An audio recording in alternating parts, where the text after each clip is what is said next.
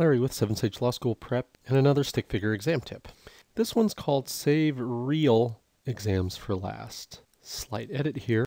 I mean to say save real practice exams for last, by which I mean old exams from the professors you currently have and will have to take tests with.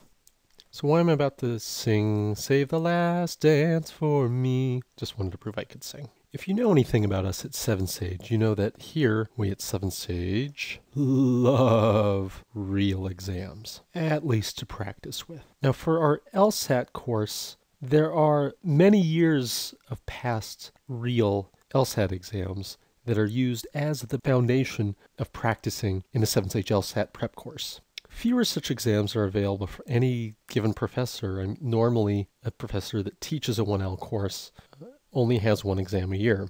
Many of them make very few exams available, and some jackasses just don't give them out at all.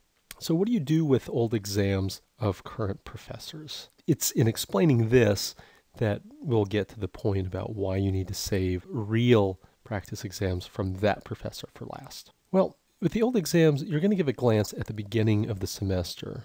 And this is to get a preview of the professor's mind so that you see where is the course is going. The syllabus will tell you that a little bit, but the exam will tell you that a little bit more. So it's a move in the Master the Professor part of the triad of our course, Master the Law, Master Issue Spotting, and Master the Professor. But you also need to save at least 3 practice exams for the last 2 weeks. And this is a sort of different Master the Professor move. Why is that? You notice our rule of thumb is that you should save 3 real, let's amend this again, save 3 real old practice exams for the end. Notice this assumes that you're going to take more than 3 practice exams in prepping for any given class. Actually, we really think that it's absolutely necessary if you want to come close to guaranteeing that you're going to get an A. Many students in your class will take at least 3 practice exams in any given class for a given professor. And if you follow our method, you'll have started taking practice exams quite a bit earlier than your classmates. You want to save 3 at the end for 2 reasons.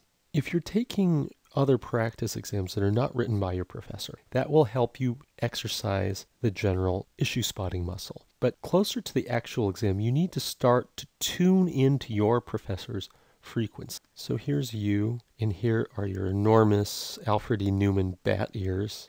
And here's your prof, drinking Starbucks and reading the New Yorker on his first generation Kindle.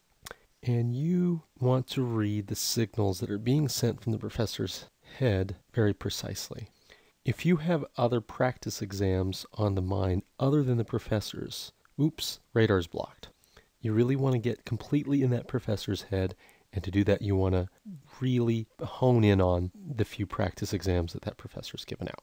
You also want to wait until you're at something closer to peak performance before taking a given professor's real old practice exams.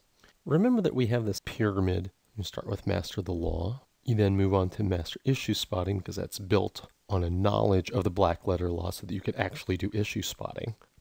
And then you get to Master the Professor, which is built on these 2. Do you want your nice, smooth pyramid to actually look like a messed up ziggurat as you're trying to develop your issue spotting muscle while you're trying to learn to read your professor? No, you want a nice, smooth pyramid built like this. You already want to have pretty good issue spotting muscles before you tackle this professor's exams so that you can really squeeze out all the subtleties of that professor's views. But why 3? Well, this gives you a chance to begin to make mistakes, the beginning ones, and still have 1 or 2 to get better on before you take the final exam. What this means is if your professor has substantially more than 3 practice exams saved up, you might be able to go ahead and just use that professor's. If it's got 6, 7, or 10 or something like that, then go ahead and only use that professor's exams to practice, perhaps saving the later years for last.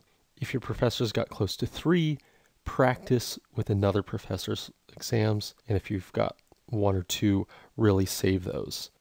Lumps of gold. But in general, I think it's a mistake to take these early when you're still trying to learn how to issue spot it all. First comes issue spotting, then you can issue spot the specific professor's exams.